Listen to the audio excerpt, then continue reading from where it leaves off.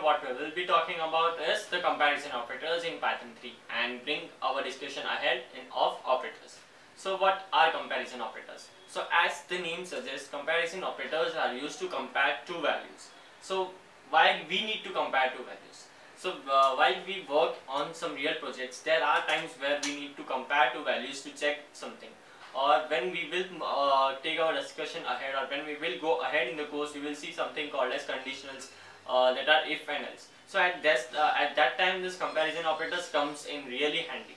So let's see what are the comparison operators in Python 3. So which are the comparison operators? The first one is this. Greater than this is the greater than sign, absolutely the same that we use in our mathematical calculations. Then this is less than. And as we have greater than and less than, similarly we have less than equal to, and similarly we have greater than equal to as well. So what this less than equal to and greater than equal to do is they check whether, let's talk about the greater than equal to, okay. So it will check whether a value is greater than or it is equal to a particular value. So it will check two things, whether it is greater than or equal to, whereas the greater than will only check whether it is greater than. Similarly, it is same for the less than and less than equal to. Moving ahead, we have more two types of the comparison operators. So what are these comparison operators? So that is equal to and not equal to. So what this equal to operators does?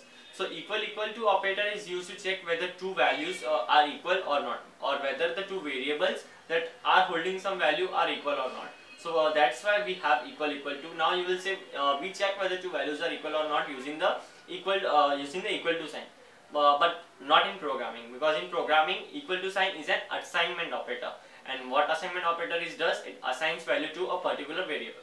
So we can't use that assignment operator here. So to check whether two values are equal or not, we need the equal to sign, and then comes the not equal to. So it checks whether the values are so it does the reverse work of the equal to operator, that whether it is equal or not equal to something. So now what this operators does are they do not return us any real value. What they will return is a boolean value. Now what are booleans? When this we discussed when we were talking about data types. So booleans are true and false. These two values in programming and in Python are called as boolean. So these operators return a boolean value. So let's check how. So going back to our command line, and we are into the Python shell, as we can see these three arrows. So let's again define two variables. So num1 is equals to 5 and num2 is equals to 10. Now let's check for using a conditional operator that num1 is less than num2, and let's click on enter and it says 2, and it is true, we know, right? 5 is less than 10. So what we saw that comparison operators return the values in boolean values that will be either true or false. So now let's so I hope that you will try less than operator as well. Now let's again change the value of num2 and make it as 10. Okay, num2 is already 10, then let's make num1 equal to 10. Okay, now let's use the equal to operator.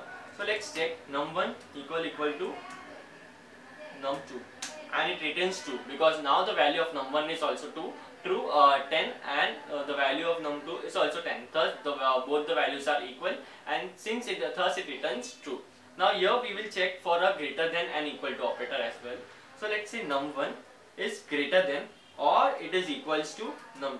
So any guesses what will be the output? So let's check it. So it says true, and absolutely, because we are checking here two conditions. So 10 is greater than 10, no, but it is equal to 10, and that is our greater than equal to operator, that it will check if it is equal also, then it will give true. Similarly, you can try the less than operator as well. So these are the comparison operators in Python 3, and remember, these are very important in programming, and because this will help you a lot of the time when we further learn decision making. And so keep practicing, keep writing quality code, and don't forget to hit that subscribe button. And if you have anything doubt or anything that you want to discuss, please write it down below in the discussion section or in the comment section. So let's catch up in the another video.